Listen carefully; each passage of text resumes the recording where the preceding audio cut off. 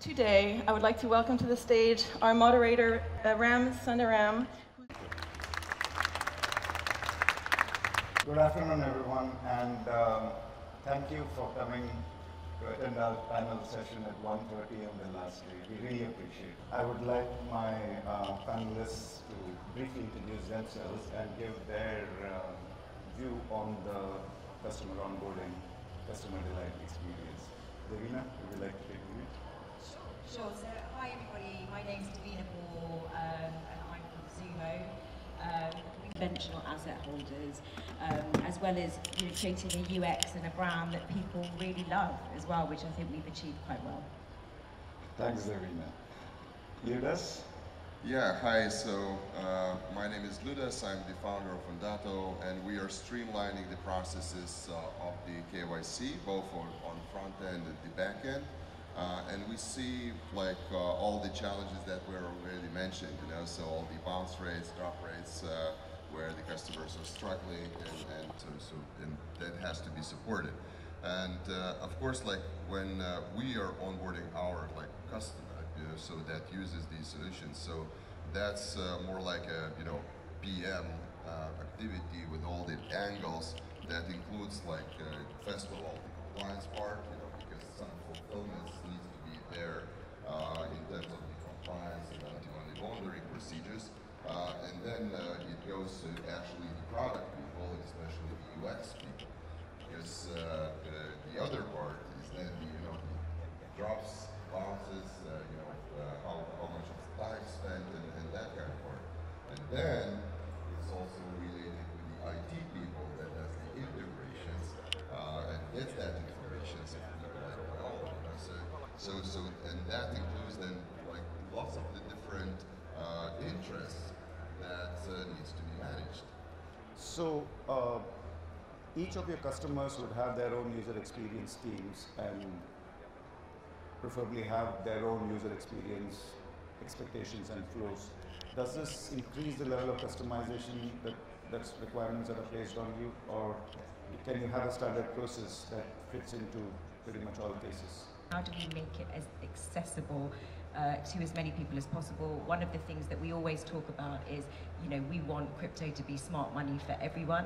So it's really simplifying the process, what it is, and making it more understandable and accessible. And through videos is a massive thing in social media.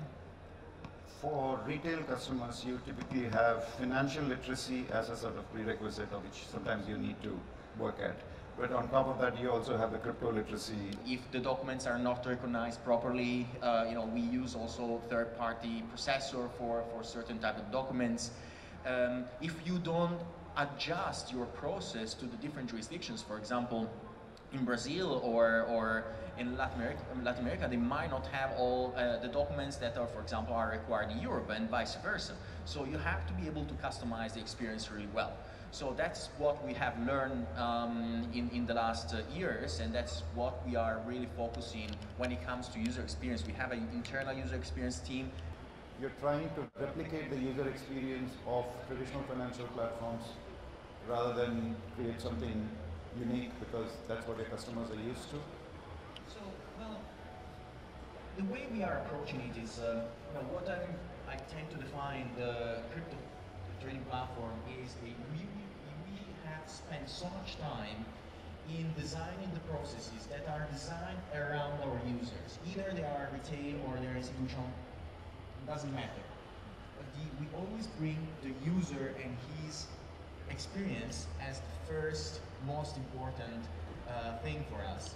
While I can re-upload the photo, can adjust information at any point in time, is really important, right? So instead, when you usually use a banking KYC process, it feels like we are still living in the 90s with some banks, right? So we design our process in a much more friendly way, because crypto is started as a movement to bring financial accesses, more democratic financial accesses to the unbanked, right? All this movement of banking the unbanked means that you have to assume that there are retail, but also institutions or businesses, not just necessarily financial institutions, but even just businesses, groceries, mean, we are here today with Bitfinex Pay.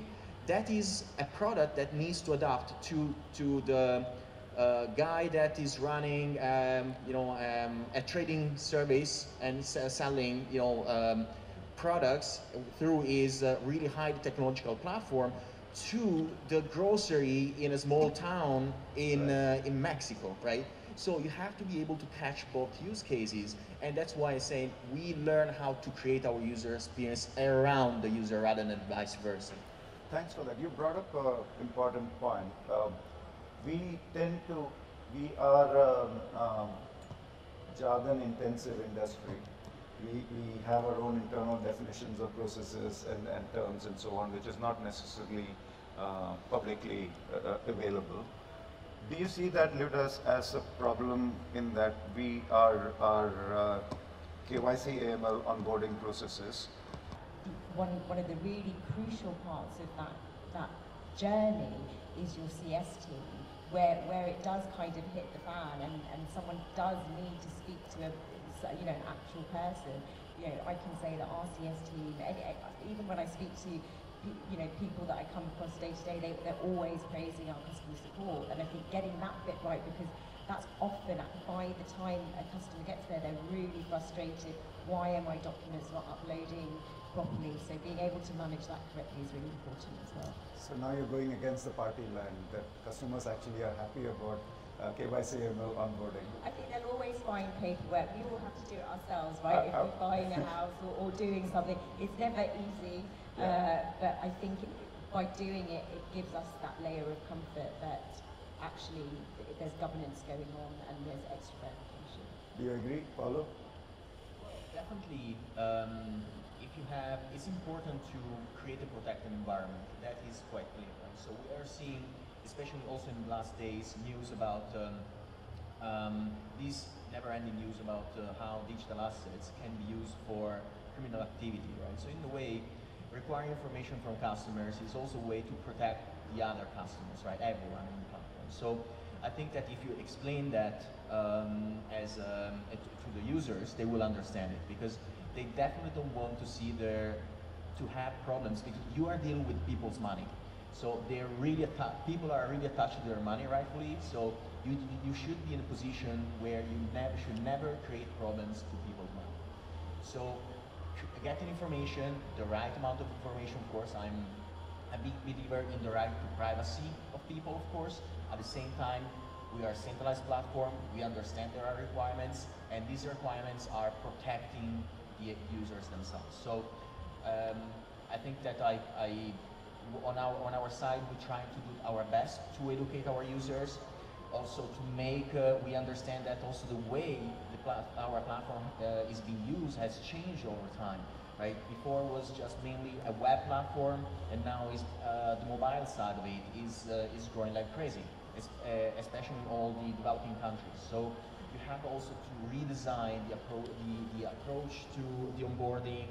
That is not just KYC ML, it's also explaining all the security practices that the user has to perform. Like there is a two-factor authentication, have long passwords, change the password periodically, because it's all fun and games, but until you lose an eye, right? So if you don't teach the user to correctly set up the account, also on the security side, they might complain even about that, right? They might not want the 2FA, but then when they lose money, they wish they had the 2FA, and they might be upset because you didn't tell them that they should have had the 2FA. So we started from the concept that security comes first. It comes above everything. So we force everyone to have a 2FA, a long password, to refresh the password, and so on and so forth.